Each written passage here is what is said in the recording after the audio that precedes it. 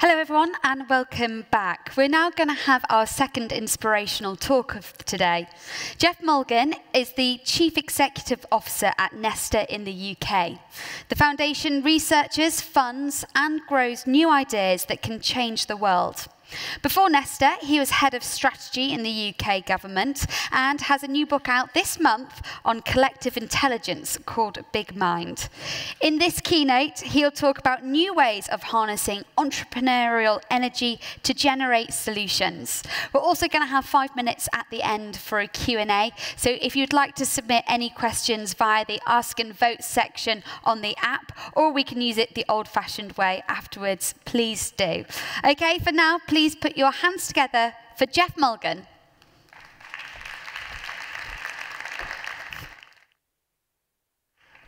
Well, good afternoon, and thank you for being here, for having lasted through the afternoon. You are the people with stamina.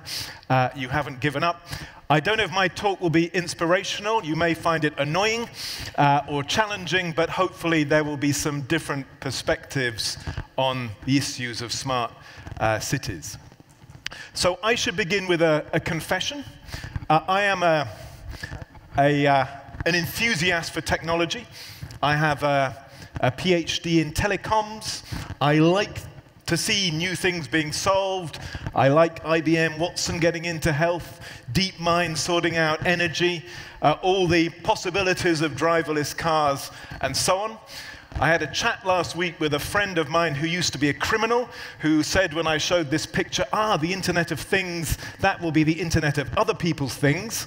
But I thought that was a bit unfair. I'm sure we will solve the problems of cybersecurity. And for many years, I've been an enthusiast too about the sort of things out there.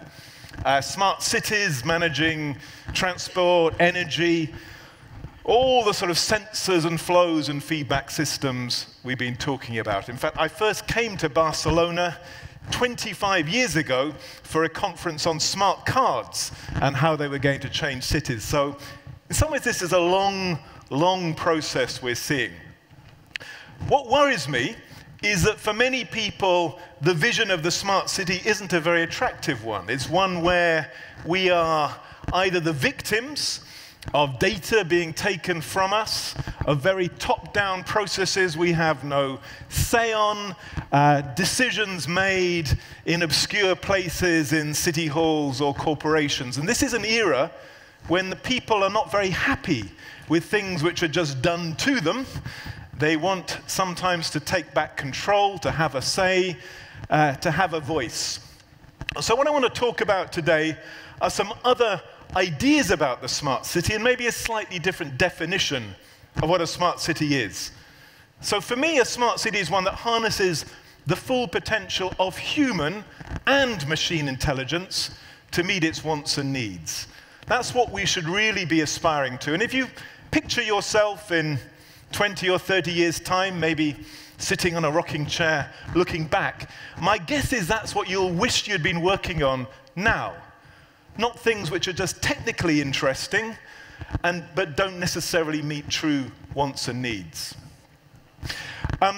My organization, NESTA, as we heard, works as an investor, doing projects of all kinds.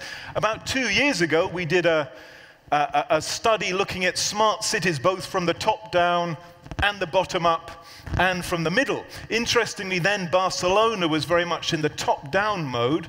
And one of the really fascinating things to see here is how Barcelona's approach to smart cities has become much more sophisticated, top-down, bottom-up, horizontal. I won't go through this now. Instead, I'm going to talk through 4 different dimensions of the smart city, which I think are going to become much more important in the years ahead. So the first is about smart humans as well as machines. In a way, this is obvious. But I'm not just talking about having good education, which clearly is important in any city. I want to make 2 much narrower points.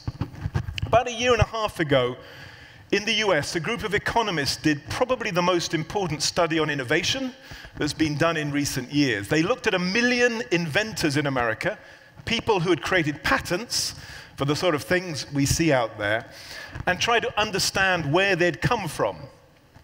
And the picture they showed is that you were much more likely to become an inventor if you had early experience of invention, if your parents worked in technology, if your parents were wealthy enough to give you things to play with.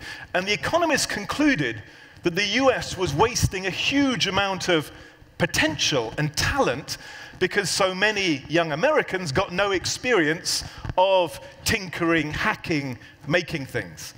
And they recommended a big shift of industrial policy from venture capital incentives and the sort of traditional tools into investing and giving young children from 5 onwards experience of making things.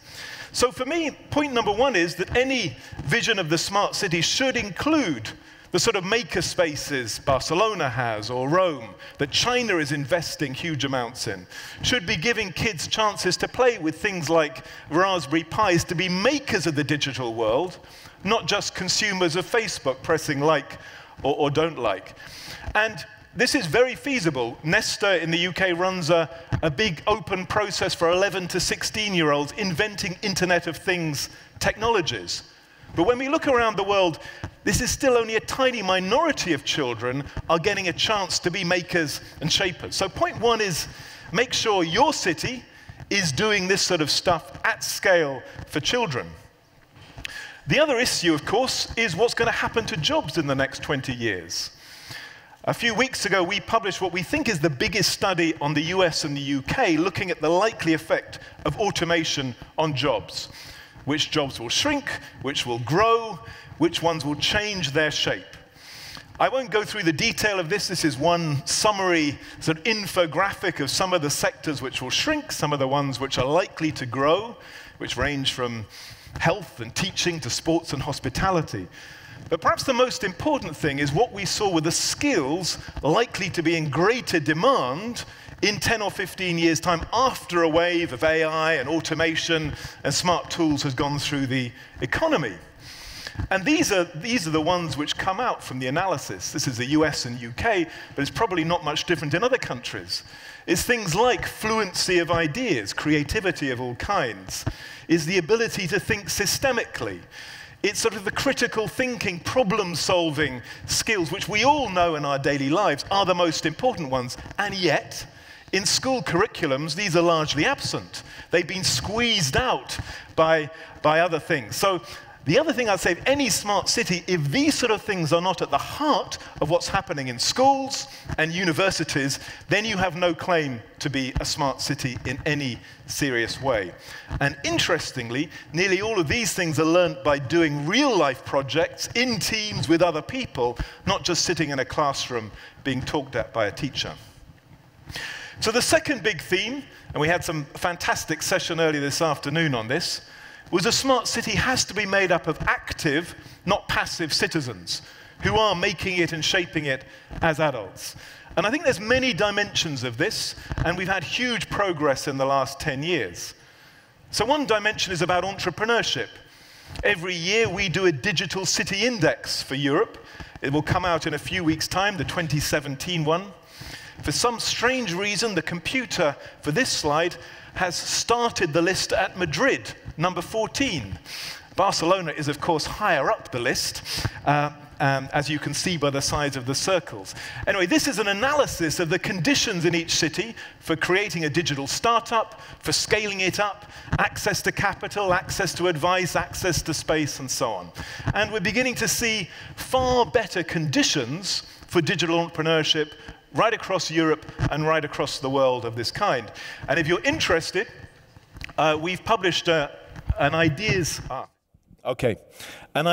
bank for local policymakers, which draws on the best examples from around the world of how cities are creating space for people to be entrepreneurs of all kinds, social, commercial, creative. And I'd strongly urge you to look at this. It's been taken up by lots of cities around the world. It's a fantastic summary of the state of the world's sort of genius at helping its own genius.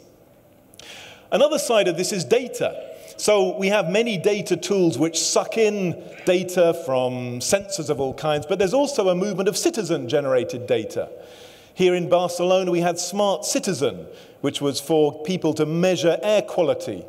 And this example on the slide is from Indonesia, Peta Jakarta, where citizens monitor flood conditions alongside the municipality, so as to get a real-time picture of what's happening, which is much more efficient than the local government could do on its own.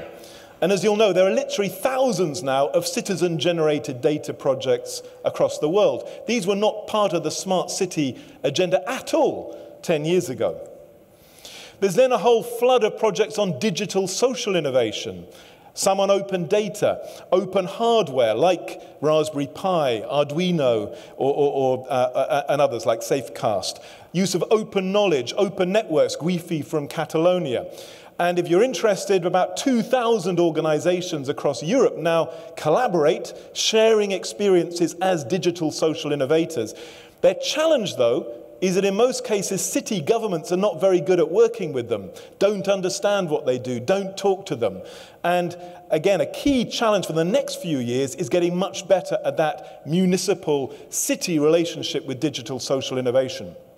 Seoul in Korea, where I chair a committee for the mayor, is, I think, an outstandingly good example of being really good on the hardware, the highest broadband speeds on earth, but also a huge emphasis on linking up with civil society and digital social innovators too.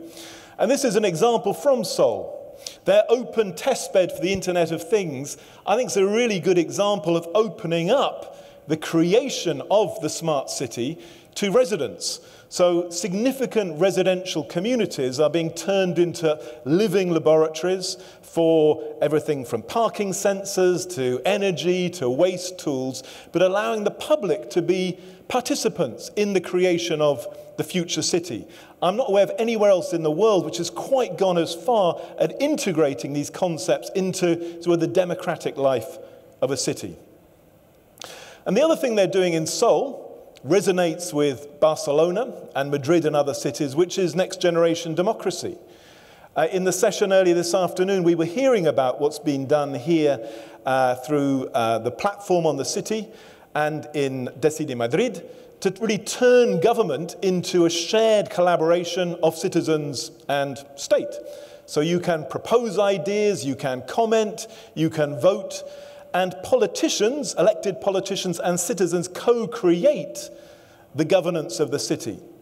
Paris is doing this on a large scale with participatory budgeting. Nearly 200,000 people have taken part this year. 10% of it is, again, set aside for children to decide on spending decisions. So you cultivate a community which is good at using power and taking power. And all of the tools from dissent, which we worked on at NESTA with Barcelona and others. These are all open source tools. Anyone can use them, adapt them for a political party, a city, or a national government. The third point is a slightly more technical one. It's about complementary innovation.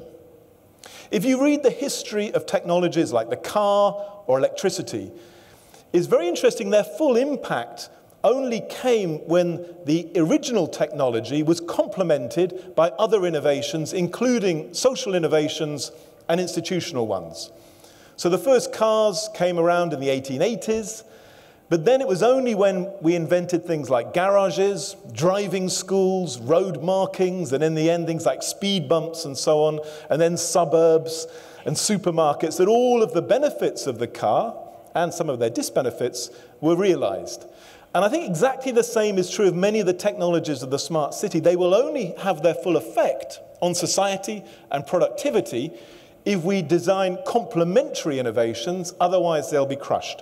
Now, two examples of this. One is drones.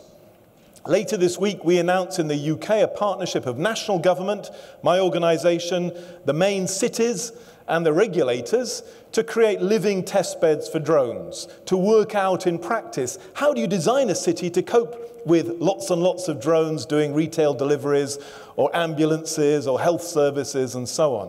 What do you do about noise, about visual pollution, about charging mechanisms, about the data coming from the drones to say where they are? All of these remain to be invented.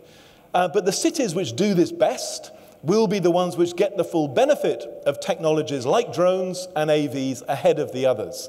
But you have to think in a systems way, not just in terms of the technology. And the other example of this is around data. if I get this to work. So one of the projects we're collaborating on now with Barcelona and Amsterdam and some other cities is creating new platforms for data where citizens can control their own data and decide where the data goes. And this is one of many innovations being developed around the world really to help us navigate our way to an economy, a society where data is so important, so valuable, so crucial. And this may not end up being the answer, but if there isn't that kind of complementary innovation, we won't get much of the benefit of the smart city world. And there are many other examples of these kinds. The fourth area I want to talk about is one I've seen almost nothing of here at this fair, which is about livingness. So one of the fears for me of the smart city always was that it would make cities simple and slightly dead. A few weeks ago I visited Songdo, New Songdo in Korea, which used to be held up as the model smart city. Has anyone in this room been there? Quite a few of you. Wow, this is an unusual audience. I don't know what you thought. To me, that was a pretty dead city. You know, compare it to Barcelona. Barcelona is bursting with life, with complexity, with richness, with messiness, with humanity. It looks much more like the natural environments we are at home in, which are, again, uneven. They're not lots of repeated regularities. They're complicated. And I think the best vision of the future smart city is one which is full of machines which are alive, which react to us, which have character, which are slightly unpredictable, slightly quirky. There's a wonderful arts project I saw a few months ago which had artificial intelligence chairs. And you'd walk up to the chair and it would kind of do a little dance in response to you. And it was a very different aesthetic of technology than the sort of almost invisible, cool, sort of lifeless versions we often get. And I think we're going to see a radical change in really the aesthetic of the smart city, coming mainly from the arts. So here's one example. These are a sort of swarm, sort of mini drones being used as art installations. And they're just one of many examples of using very advanced technology to make a city feel more alive, more surprising, more dynamic. But as you can see, they look much more like nature. They don't look like a tower block or a machine. And they have some of the swarm properties of birds or insects or something like that. And again, around the world, this interface of AI, art, VR, and so on is creating extraordinary new pictures of a more living version of the future, not a less living one. Here's another one, the Tree of Tenerife. Swarm algorithms. You have to actually see it to understand a bit what's going on there. But again, it's trying to design in, using algorithms and machine learning around the algorithms, different kinds of nature, different kinds of environment which feel more welcoming to us as human beings. So my encouragement for anyone who is a designer of smart cities or a commissioner is, yes, some of the piping, the infrastructure and so on, that in a way has to be a bit so linear, logical, methodical, and a bit dull. But make sure there's above the ground a very different vision of the smart city, which is alive, which is interactive, which is messy, quirky, full of character, full of personality. A bit more like sort of cats and dogs and birds than it is like machines. And the city of Lima has a fantastic example of this, which you may know of, where they've, for the last 2 years, used vultures armed with GoPro cameras to go around monitoring people dumping waste. And the vultures turn out to be really good at this, and they then stream from the GoPro cameras live on the web, and 4 million people have watched these streams. And it's a sort of weird combination of sort of animal creatures and high technology and the public, which everyone, of course, thinks is quite fun as well as being quite smart. But it comes out of a different kind of imagination than what we've often had in the smart city debate. Now, some of these things, if you're interested, here is an absolutely shameless plug for my book. So as Georgie said, is out this month from Princeton University Press, which is an attempt at putting together a lot of the examples of large-scale collective intelligence. Some from things like NASA or Wikipedia, some emerging around artificial intelligence. But I think our new tools of technology are forcing us to think in a new way about how does thinking happen at a large scale? How do we observe a whole city? How can a whole city be creative? How does it organize its memory? All of these things. And if you're interested, this book is an attempt at sort of crystallizing what we've learnt, but also what might be a new discipline, a new field which doesn't really yet exist in our universities, in our companies, which is good at doing both the machine intelligence bit and the human intelligence bit at the same time. So, to summarize, imagine your future self, 20, 30 years' time, sitting in your rocking chair, looking back on your life, and what will you be proud of to have contributed to making your city smart? I hope it will be a vision of smart humans as well as machines, not a world where our machines are brilliant, but we are left dumb and unemployed. That is not a very happy future. One where the people of the city, again, are not just passive observers to things done to them, but are makers and shapers and active.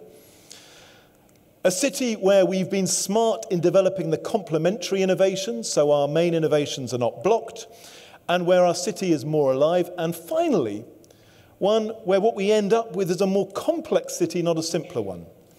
And I think the single biggest mistake of some of the visions of the smart city is they wanted to simplify the city.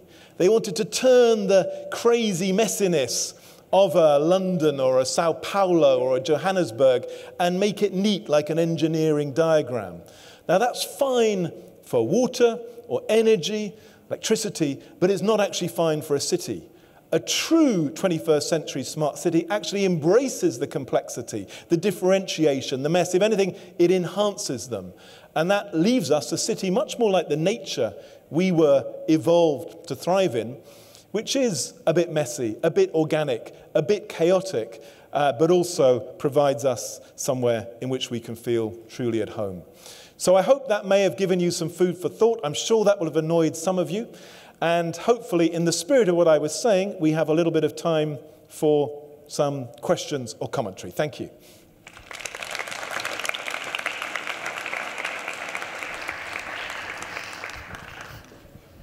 Thank you very much, Geoff. Do you want to take a seat?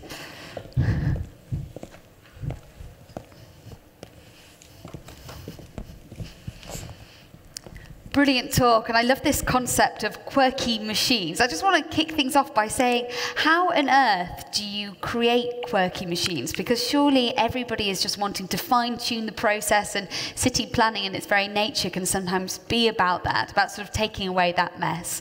You talk about bringing in the art world. Do you need to encourage artists to do that more, or are they sort of finding that as their subject anyway? Well, I think there's two or three overlapping trends which many of you are probably involved in. Some is about arts. So it's commissioning artists to think through installations, the next generation of data or AI, and almost automatically they create these slightly weird, characterful objects which respond to you or interact with you in not very machine-like ways.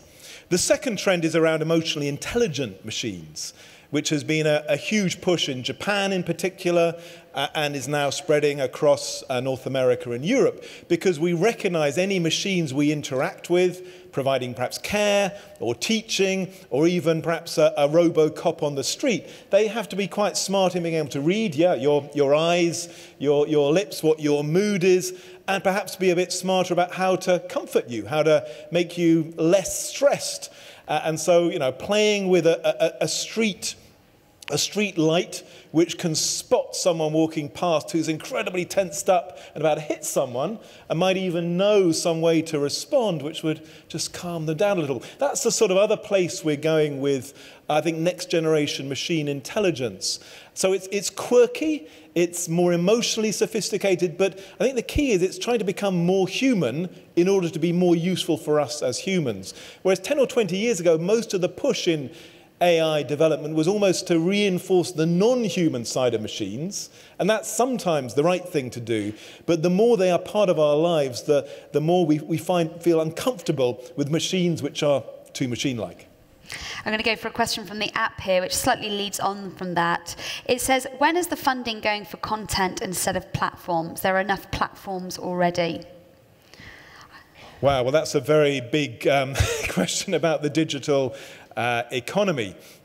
As you will probably all be aware in this room, you know, the dominant companies of the world together today, by capitalization and everything else, are platforms. Almost none of them create any content.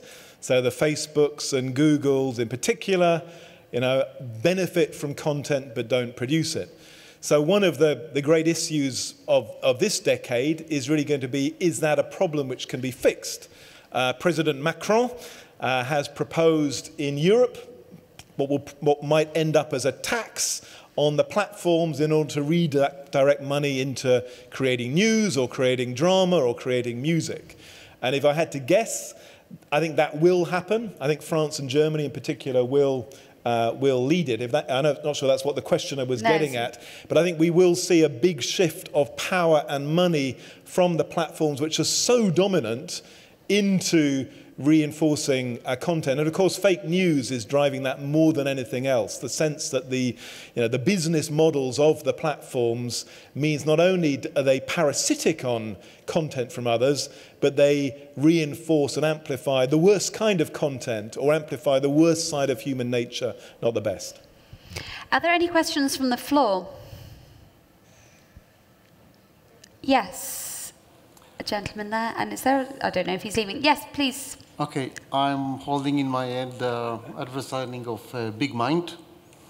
You gave me in the speaker room, just, you cross. My question is, I mean, you have a very good presentation, but I wonder, you didn't mention specific population, which are the excluded one and underclass. I think what you have explained us is applying to, let's say, young generation who are doing a lot with technology and know how to use these machines and the apps, whatever. I wonder what is the influence or how those communities are engaged with all these citizens and machines that you defined smart city. Can I just also add in, because this is the most popular question, which I think sort of complements that, is, are smart cities only for younger generations?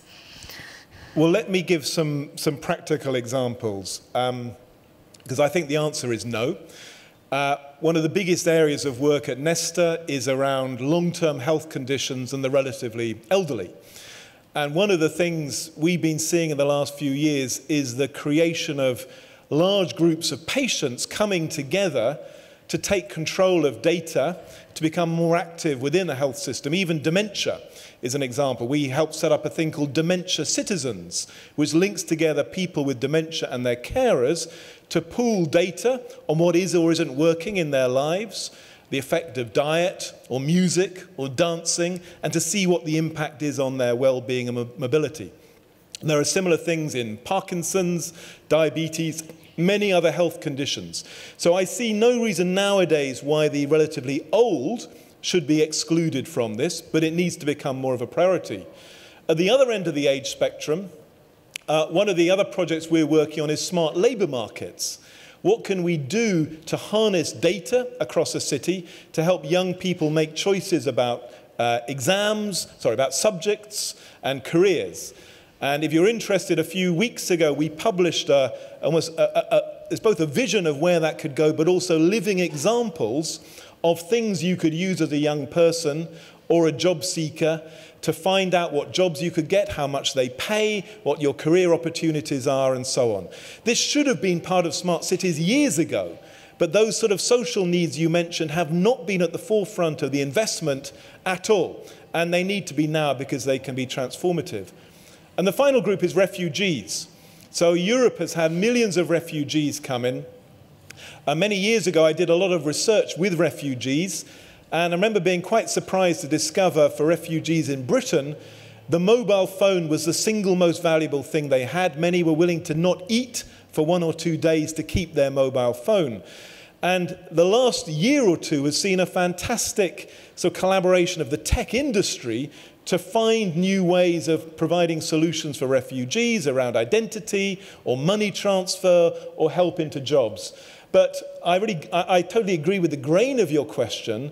These issues have been largely absent from the smart city agenda for the last 10, 20 years, and yet these are the things where probably the biggest difference to people's lives could be made. I just forgot to mention that I'm subscribed to NESTA. I enjoy all the articles. Thank you. As am I. Geoff Mulgan, I'm afraid that's all we have time for, but thank you very much for your talk. Round of applause for Geoff Mulgan. Thank you. Thank you.